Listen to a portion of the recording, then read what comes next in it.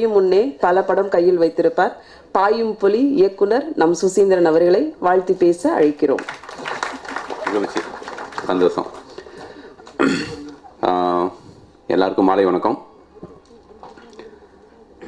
ரொம்ப சந்தோஷமாக இருக்குது. அப்புக்குட்டி அழகசாமி குதிரை படத்துக்கு அப்புறம் நான் அப்புக்குட்டிக்கு வந்து அடிக்கடி சொல்லுவேன், சரியான ஒரு படம் பண்ணு அப்படின்னு. ஏன்னா அப்புக்குட்டி ரொம்ப நல்ல ஆர்டிஸ்ட்டு. சில பேர் ஸ்க்ரீனில் நின்னாலே பிடிக்கும். ஸ்க்ரீன் பர்சன்ஸ் ரொம்ப அப்புக்குட்டிக்கு இருக்குது. அப்புக்குட்டி நடிக்கவே தேவையில்லை. ஒரு என்னென்ன வேணும், அது லவ் லெட்டர் கொடுக்காருப்பா, அது மாதிரி ஒரு ஆர்டிஸ்ட்டு. ஸோ அப்புக்குட்டியை வந்து நான் ரொம்ப நாளுக்கு அப்புறம் ஒரு யதார்த்தமான ஒரு அப்புக்குட்டியாக ஆன் ஸ்க்ரீனில் வந்து காமிச்ச இயக்குனருக்கு முதல்ல நான் நன்றியை தெரிவிச்சுக்கிறேன். ஏன்னா அப்புக்குட்டி ரொம்ப யதார்த்தமாக பண்ணியிருக்காரு. நடித்த விதம் எல்லாமே ரொம்ப வந்து லைவாக இருக்குது. அழகசாமி குதிரைக்கு வந்து நாங்கள் வந்து நிறையா ஹீரோயினி பார்த்தோம். அப்புக்குட்டினா எல்லாம் தெரிச்சு ஓடினாங்க. ஸோ முதல்ல வந்து ஹீரோயினிக்கு என்னுடைய வாழ்த்துக்களையும் நன்றியை தெரிவிச்சுக்கிறேன். ஒரு கதையை நம்பி கூட நடிக்கிறவங்க யார் என்னன்னு பார்க்காம இந்த கதைக்காக வந்து அப்புக்குட்டியோட பேரா, அதுவும் பக்ரீத் பார்க்கும்போது என் பையன்லாம் அழுதான், 2 பசங்களுமே அழுதானுங்க. ஸோ ஒரு நல்ல பெர்ஃபார்மர். இந்த படத்துலேயும் அவங்களுடைய பங்களிப்புக்கு சிறப்பாக இருக்குது. அவங்களுக்கு என்னுடைய நன்றியை தெரிவிச்சுக்கிறேன். இந்த இயக்குனர் சொன்ன மாதிரி தான், முதல் படத்தில் டெக்னீஷியன்ஸ் அமைகிறது ரொம்ப முக்கியம். எனக்கும் பைக் ஓட்ட தெரியாது தம்பி. நாங்கள் கிட்டத்தட்ட ஒரு 200 கிலோமீட்ரு ஒரு 25 நாள் லொக்கேஷன் தேடணும். அப்படி பைக்லேயே தான் நானும் பின்னாடி உட்காந்து ஒவ்வொரு லொக்கேஷனாக சர்ச் பண்ணி அந்த வெண்ணிலா கபடிகளுக்கு ஒவ்வொரு லொக்கேஷனையும் தேர்ந்தெடுத்தோம். ஸோ இந்த படத்துடைய டீம், ஏன்னா ஒரு படத்துக்கு ரொம்ப முக்கியம் வந்து அந்த படத்துடைய டீம். படத்துடைய இசையமைப்பாளர் 2 சாங் பார்த்து 2மே நல்லா இருந்துச்சு. ஒரு நேர்த்தி இருக்குது இந்த படத்துடைய கேமராமேனாக இருக்கட்டும், எடிட்டராக இருக்கட்டும். ஏன்னா நமக்கு எங்கெங்கெல்லாம் தப்போ அந்த தப்பெல்லாம் சரி பண்ணுறவங்க தான் வந்து பிகினிங் ஃபஸ்ட்டு படத்தில் என்ன நமக்கு தெரியாது. ஸோ அதெல்லாம் வந்து ரொம்ப அழகாக தவறுகள்லாம் சரி பண்ணி ஒரு அழகான ஒரு படமாக கோர்த்து சாங்கை ரொம்ப அழகாக விஷுவல் பண்ணி, ஸோ இந்த படத்துடைய டெக்னீஷியன்ஸ் எல்லாருக்கும் என்னுடைய நன்றியும் பாராட்டுகளையும் தெரிவிச்சுக்கிறேன்.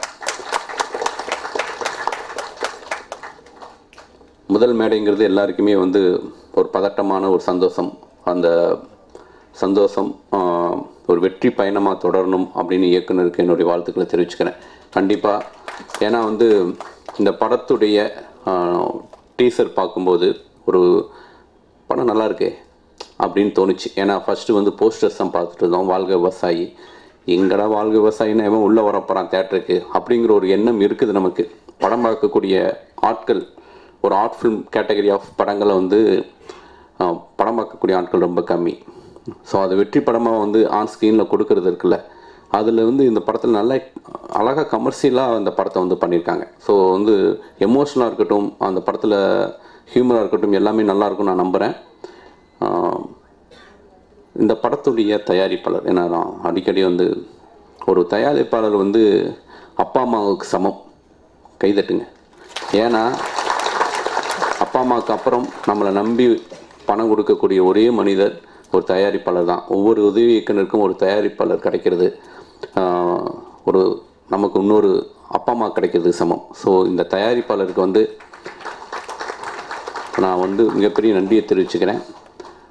ஒரு என்ன சொல்கிறது, ஏன்னா வந்து ஒரு புது ஹீரோ, அப்புக்குட்டி மாதிரி ஒரு ஹீரோ, ஒரு புது இயக்குனர் நம்பி, ஒரு கதையை நம்பி, ஒரு விவசாயத்தை பேஸ் பண்ணி ஒரு படம் வந்து பண்ணி ஆடியோ ரிலீஸ் வரைக்கும் கொண்டு வந்து அது நல்லா ப்ரமோட் பண்ணிகிட்ருக்காரு. ஸோ இந்த மாதிரி நல்ல கதைகளை தேர்ந்தெடுக்கக்கூடிய, நல்ல படம் பண்ணணும்னு நினைக்கக்கூடிய தயாரிப்பாளர்கள் சினிமாவுக்கு வரணும். அதுக்காக அவருக்கு நான் நன்றியை தெரிவிச்சுக்கிறேன்.